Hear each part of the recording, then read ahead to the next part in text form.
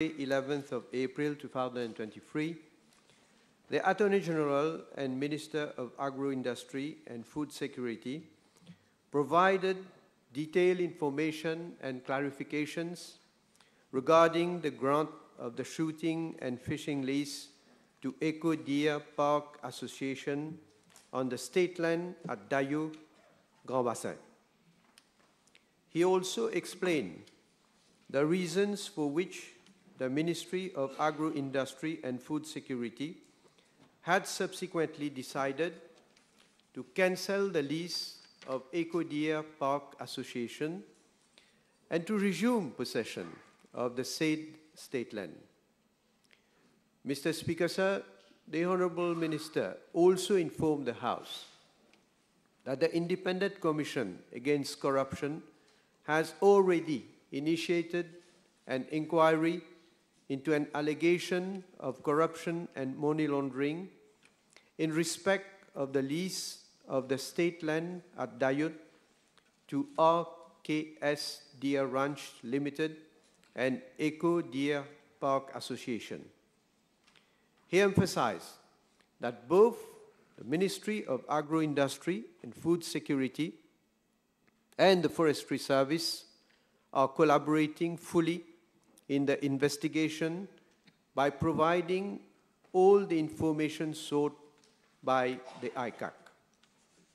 Mr. Speaker, sir, I am informed by the Commissioner of Police that the police has also initiated an inquiry which is ongoing following reports made in March 2023 regarding alleged illegal activities at the state land formerly leased to Eco Deer Park Association.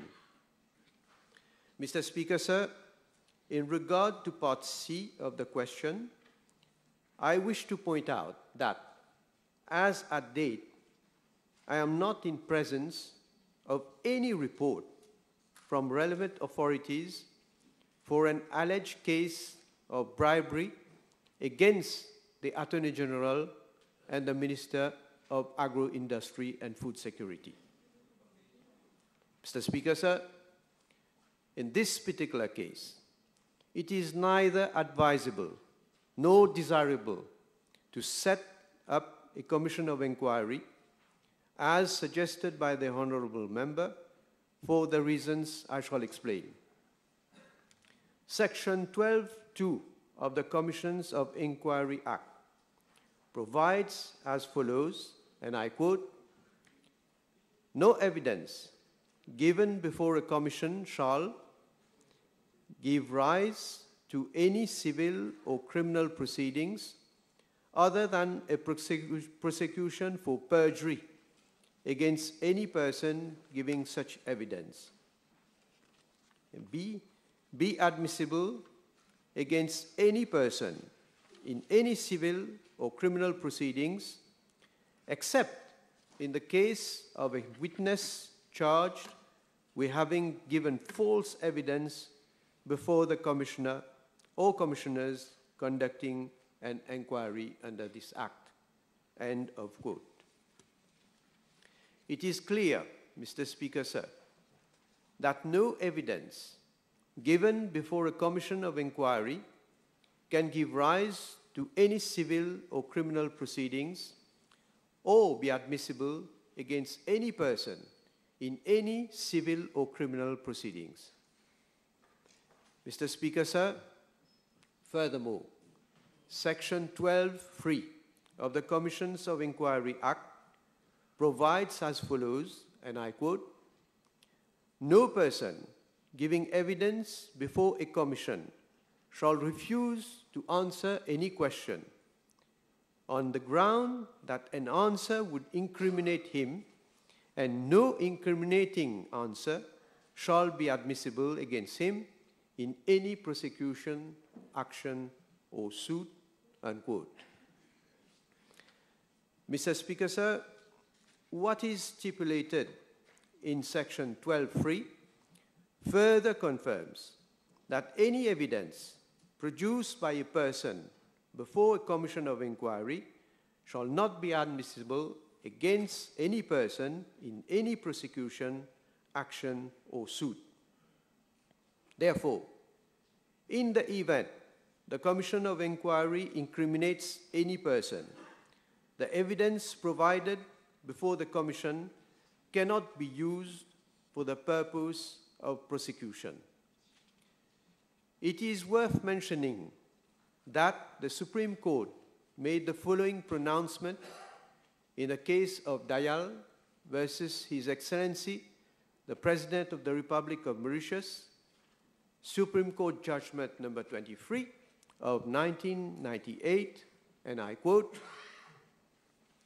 "The proceedings before the Commission cannot be equated with a criminal or civil trial, since the Commission has no power to try anyone for a criminal offense or to determine, as in the case of a civil court or tribunal having similar jurisdictional powers, the existence or extent of any civil right or obligation.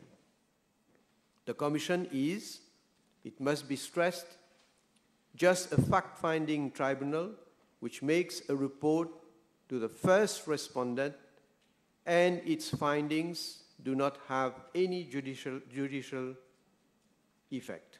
End of quote.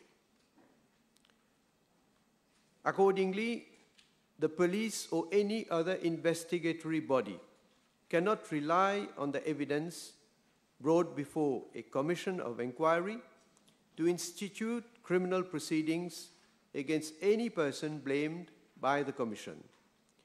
The police would instead have to start investigation afresh, call witnesses, gather evidence in relation thereto, and submit the file to the Director of Public Prosecutions for advice.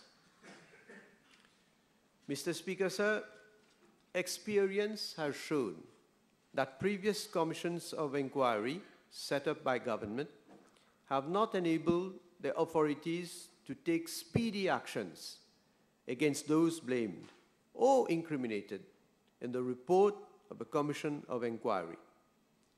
A commission of inquiry is time-consuming, and we have to bear in mind that the findings of a commission of inquiry are amenable to judicial review and eventually to the Judicial Committee of the Privy Council.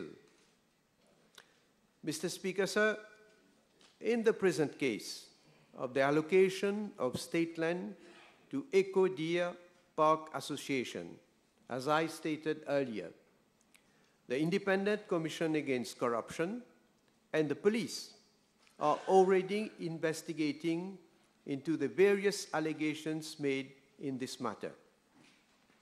These institutions are the relevant and competent institutions to carry out such investigations, and they are better equipped for such tasks.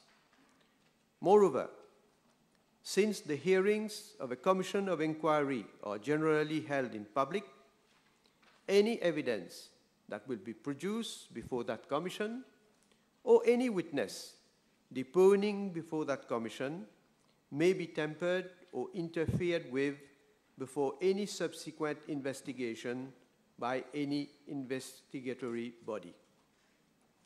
Mr. Speaker, sir, the government is all for the setting up of any commission of inquiry which is fully justified and does full justice to the letter and spirit of the Commissions of Inquiry Act. We unhesitatingly did so by setting up, as a glaring example, the Commission of Inquiry on Drug Trafficking. However, in this particular case, for the reasons I have just explained, it is considered that the setting up of a Commission of Inquiry is indeed not warranted.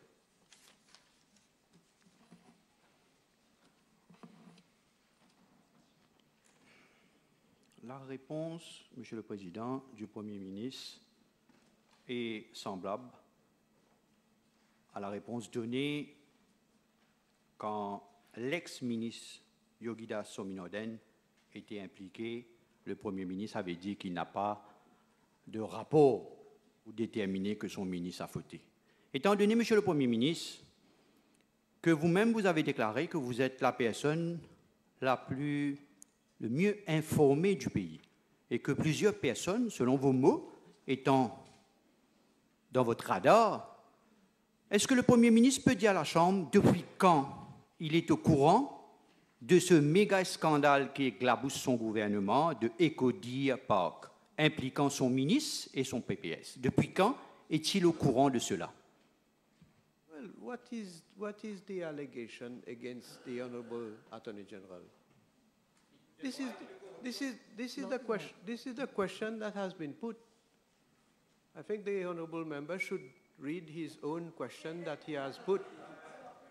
He is now talking about other people. But if I look at the question at paragraph C, you are talking about bribery against the current Honourable Attorney General. So I'm asking, what is the evidence? What is the information that you have, supposedly, to make such an allegation? Let me know. Le Premier ministre, ici dans la Chambre, vous venez de dédouaner votre Attorney General et votre ministre de l'Agriculture. Ceci dit, le Premier ministre parle des allégations sans fondement, alors que nous avons eu des allégations sans fondement concernant l'honorable Colin Davelou. Nous avons eu des allégations. Honorable Member, you have the right to ask a supplementary question with regard to your own question. Okay. What Honorable Colin Davelou has to do with? Non, mais le Premier ministre parle des allégations. Go to your own question. Go to your own question. Le Premier ministre déclare fièrement bien souvent, Monsieur le Président, que Mopou casse les reins la mafia à la drogue. Cela est lié à ma question initiale. Maintenant, Monsieur le Premier ministre, que votre propre ministre de l'Attorney General et votre propre PPS sont visés dans des allégations d'être en relation étroite avec un baron de la drogue qui a été condamné et qui a signé le contrat du bail. Qu'attendez-vous? Matter must stop. We are governed in this House, our proceedings are governed by our standing orders.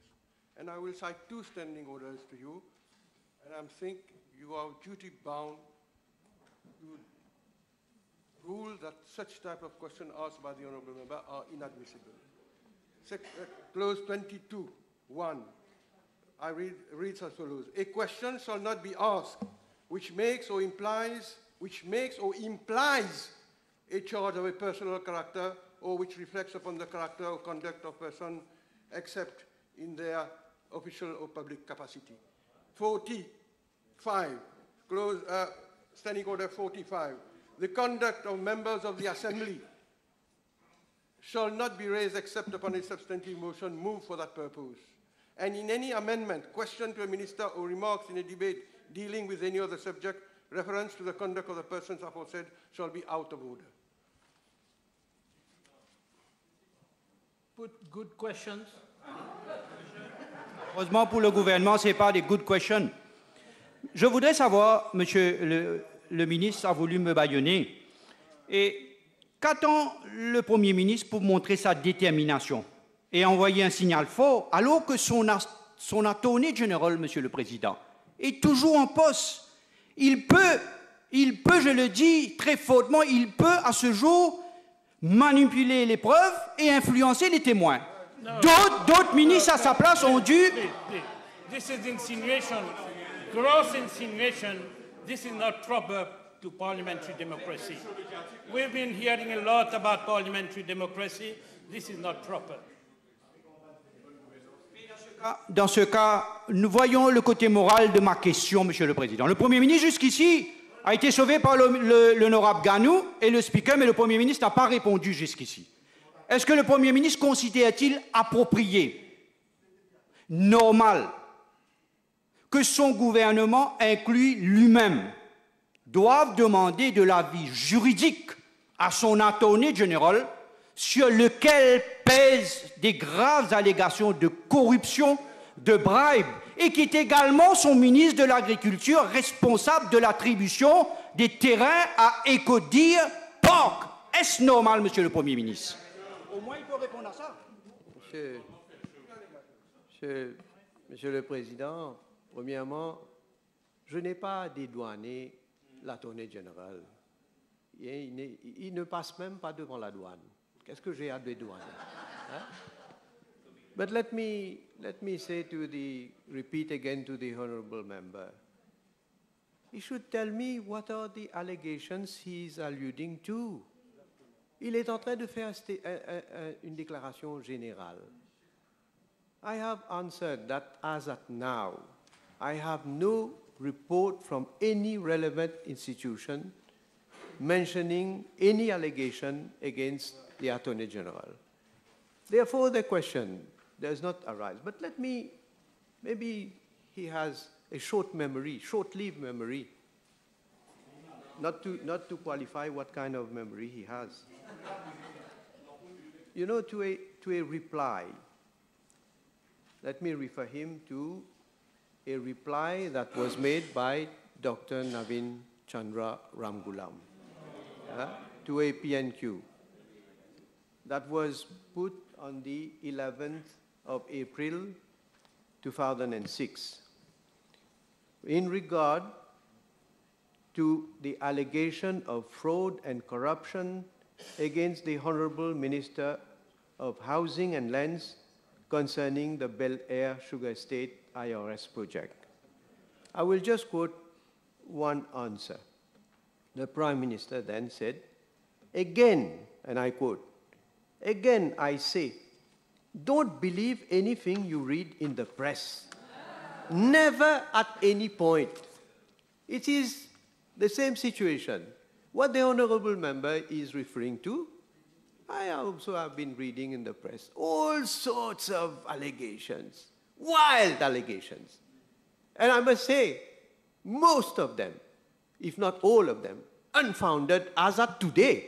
Let me say as at today. Now, let's see how this investigation is going to unfold. But as of today, I have asked the honorable member, you come, you make an accusation to this House. Tell us what evidence you have. Tell this House if you are honest and if you're sincere in your allegation, tell this House who has made what allegation against the Attorney General for bribery.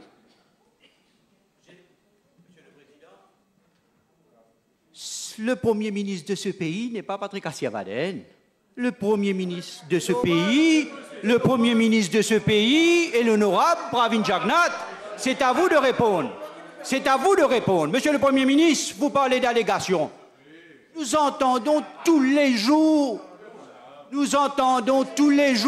dans les journaux, pas plus tard que hier. Order. Don't talk about all sorts of allegations. The press is free. You are in Parliament. If you are referring to a particular allegation, the Honorable Prime Minister told you, come with evidence. Don't impute motives. Don't create allegations. Come with evidence. If you don't have evidence, change question. Le Premier ministre, c'est clair, le Premier ministre parle à moi d'amener des évidences. Non, c'est au Premier ministre d'éclairer la population sur les allégations de son propre ministre, de Attorney General.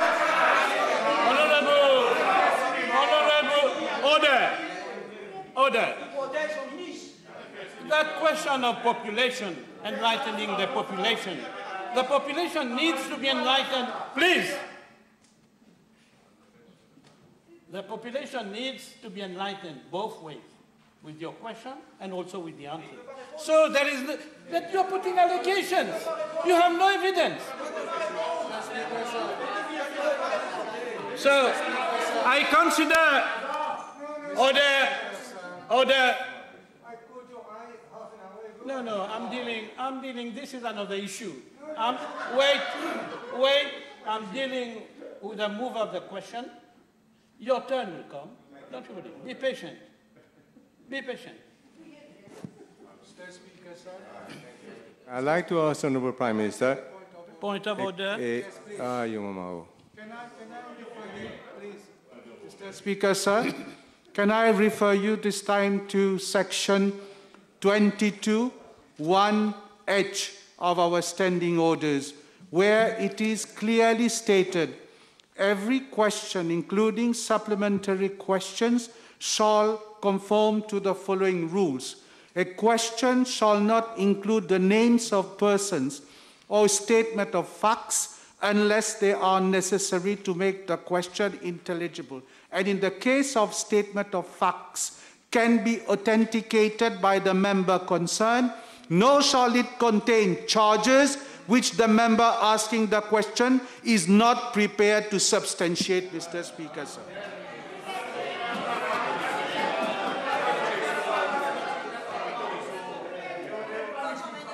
Order. I think the standing order is clear enough. I don't even have to make a ruling. Mr. Speaker, my question to the Honourable Prime Minister concerns the inquiries ongoing.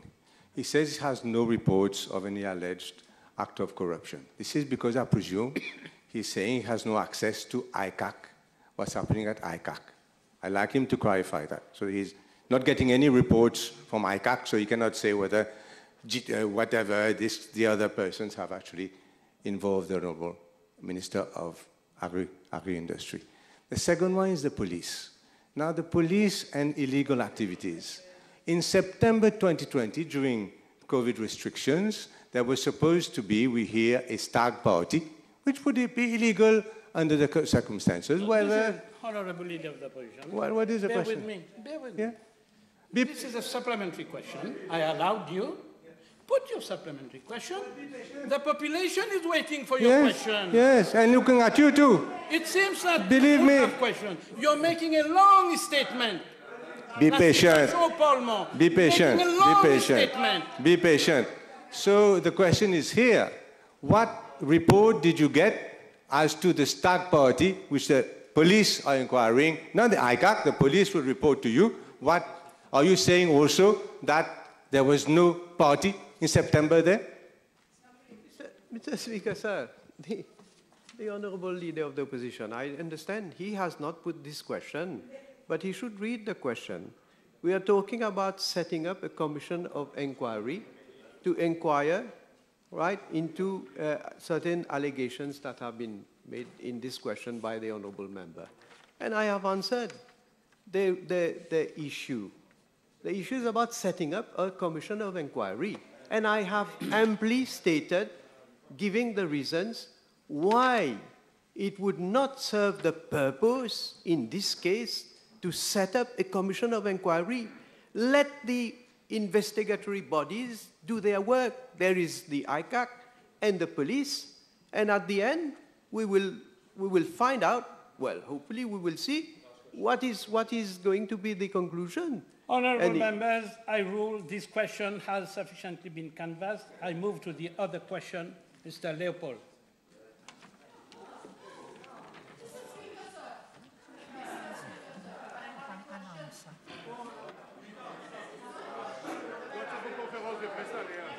I am sorry. I had to announce that PQB 211 will be replied by Honourable Minister of Land Transport and Light Rail, Minister of Foreign Affairs, Regional Integration and International Trade. PQB 226 will be replied by the Honourable Prime Minister, time permitting. Honourable Leopold. Thank you, Mr. Speaker. Sir, B212. Mr. Speaker, sir, with regard to parts A and B of the question, I am informed by the Commissioner of Police that on Sunday, 5th of March 2023, at around 9:20 hours, following information received, the Police Operations Room, Port Maturin, requested a police sergeant to proceed to the residence of Police Constable JFC 30 years old, at Muruk. On arrival, the police sergeant found the body of police constable JFC lying in a prone position in a room of his concrete house under construction with a piece of electrical wire tied to his neck. Following an autopsy carried out, the cause of death was attributed to asphyxia due to hanging. Mr. Speaker, sir, an inquiry has so far revealed that on Saturday, 4th of March 2023, Police Constable JFC, who was on third shift duty, was detailed to perform sentry at MBC police post at Citronelle and was armed with a police revolver. He had reported for duty around 23:15 hours and had allegedly left his post at around 23:40 hours for refreshment. However, he did not return to his site of work, and as I stated earlier, on the next day, he was found dead in his house under construction.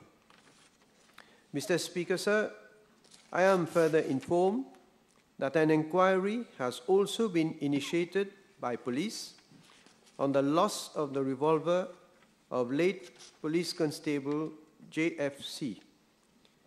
During the course of the inquiry, several persons, including Mr. C.A., whom he met during the early hours of Sunday, 5th March 2023, have been interviewed and searches have been carried out. Mr. C.A. was arrested on Thursday, 9th of March 2023, and a provisional charge of larceny of government property has been lodged against him. Bail was denied to the suspect on Thursday, 16th of March 2023, and he was remanded to police cell. On Thursday, 30th of March 2023, the suspect appeared before court and his remand has been extended up to Wednesday, 19th of April 2023. Mr. Speaker, sir, police inquiry on both cases is proceeding. Thank you, Mr. Speaker, sir. Can the Honourable Prime Minister, if you have information, to inform the House whether there has been any refresher course for police officers of Rodrigue for handling of a weapon after their training? Well, from what I know, they have, first of all, been trained with regard to the use and the good and safekeeping of revolver during their initial training time. And there are also regular courses with regard to the way and the manner, and there is a protocol also, a very strict protocol with regard to how they should be in possession of their revolver during working hours, and whenever they have to go to attend to, let's say, other needs. I don't want to go into the detail of this case, but to other needs, what is exactly also the protocol with regard to the possession of the revolver. Honourable Bayat. Thank you, Mr. Speaker. Second, the Honourable Prime Minister state whether the police force has devised or implemented any stress management program for police officers. Thank you. Yeah. Well, I should have the information.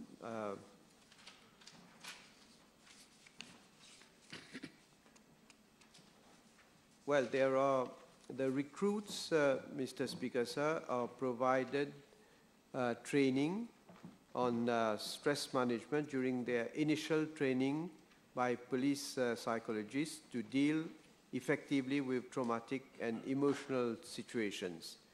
And there are simulations exercises that are often carried out with a view to allow them to develop the necessary skills for surmounting stressful and difficult situations. Time over. Question B219, B220 have been withdrawn. Honorable Gleb. Thank you, Mr. Speaker, sir. B221. Mr. Speaker, sir, I'm informed that the waiting list of cataract surgeries as at 1st March 2023 was as follows: 2,300